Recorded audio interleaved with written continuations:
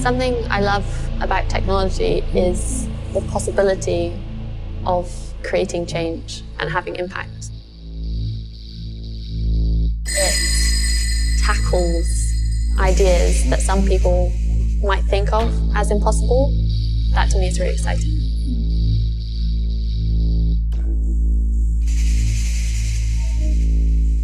That's what my drive is, to make technologies that enable people to feel great and to feel empowered.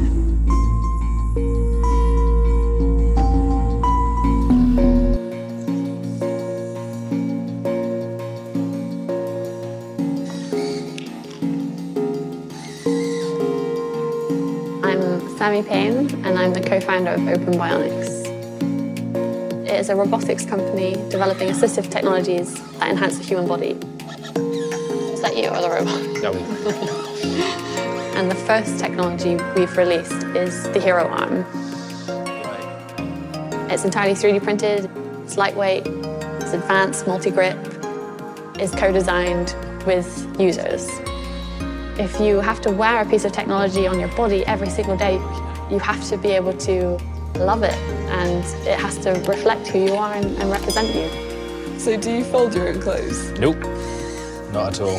Not only does it help me in my day-to-day life, but it's also the fact that it's just boosted my confidence a lot. Because when I was younger, I used to have these prosthetics I felt were supposed to be for me, but they made me feel more disabled. As a kid, I grew up thinking, yeah, it would never happen in my lifetime to have like something like this I'm wearing right now. So yeah, it's pretty awesome. I really wanted to challenge ourselves around what bionic limbs could be, what they could look like. I didn't want to copy what everyone else was doing. I wanted to do something completely different. And I wanted, more than anything, to give amputees the choice. We asked them what they would want, if they could have anything at all, and not one person asked for a hand that looked like a human hand, because they often feel like they're being told that they have to try to fit in. And the cool thing about it is that because they look like they come from a science fiction world, it gives people a boost. Their limb difference is their superpower. It's a really interesting narrative to offer the ability to see themselves as a bionic superhero.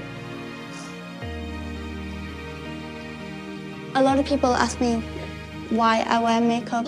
It's because I like being creative and I like to see what I can do with the hand. I feel like everyone's different in this world and we should embrace that and not try and hide it and blend in, like showing it off because it's something to be proud of. How does your arm work? So it's really great. There's like just muscle sensors here and here. So as soon as you like put my arm in and turn it on, it makes a noise. You squeeze to close and flex to open. Just pass the hand around. I'll get the other one.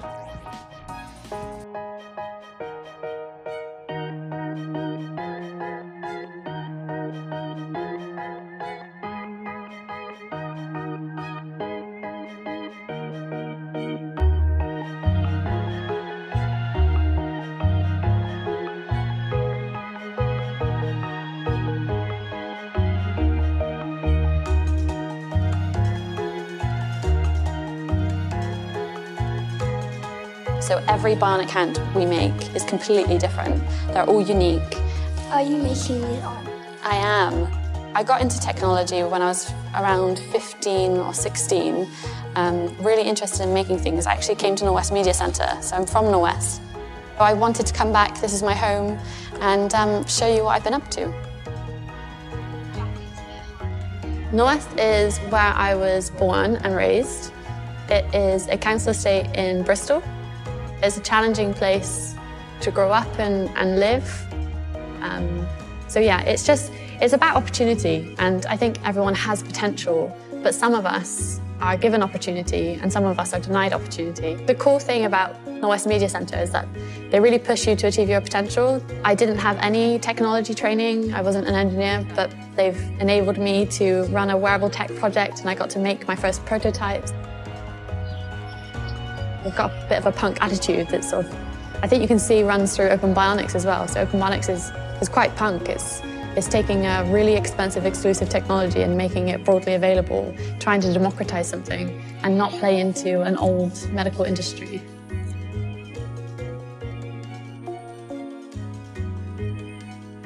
It's a huge moment for Open Bionics. We're about to grow into a new space, this space. We've just signed up over 600 clinics in the United States.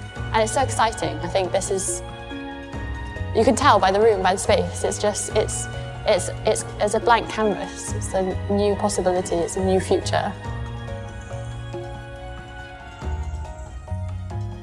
Of course it scares me, but then if I wasn't scared, I think something would be wrong. And if I felt safe, then we probably wouldn't be ambitious enough.